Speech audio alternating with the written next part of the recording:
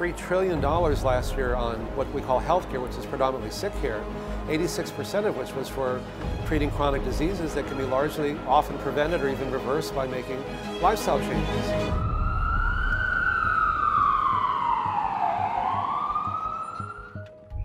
Life literally changed overnight for me. I was no longer a young, healthy physician.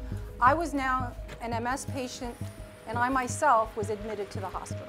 Number one cause of death in the United States and the number one cause of disability in the United States is our diet. Let's serve food on one floor of the hospital that causes the coronary disease, and then the treatment on another floor of the same building, and we're basically profiting from both causing disease and treating disease. This may be the first generation in which our kids may live a shorter lifespan than their parents. Let's be honest, a number of medical schools are run by Pharmageddon. We need to get to the root cause where lifestyle is used as that therapeutic intervention to prevent, treat, and even reverse so much of our chronic disease. Heart disease, cancer, stroke, diabetes, dementia, respiratory disease. 80% of that chronic disease burden we see in the world around us doesn't need to exist. Throughout 4 years of medical school, 4 years of residency, and then another 2 years of subspecialty training, none of my mentors or educators had ever commented on a connection between diet and disease. This was new to me, and I was struck by it. There is a severe nutrition deficiency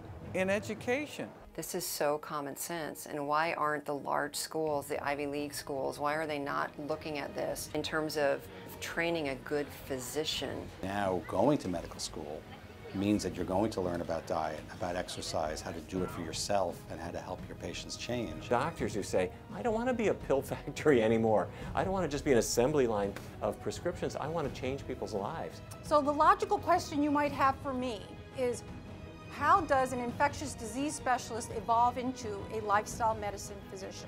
Medicine is at the cusp of what is truly a seismic revolution in health. I invited you all here today because I wanted to show you what medicine can be and how all of us working together, we can change not only healthcare, but the future of our country.